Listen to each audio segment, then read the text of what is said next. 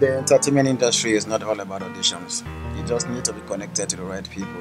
You must give something for you to get something. How are you sure that this man will give you this lead? Do you even have the slightest idea what those girls do to get the movie roles that they get? Stardom is just the bomb. I'm an actress, not a prostitute, for goodness sake. No one is saying stop acting. But the point is, make money and then you produce your own film. If acting is not paying, just look for another option. The director has been so helpful. I told you, I only work with the very best. This is getting more interesting than I thought. My baby no mind them. My baby no send them.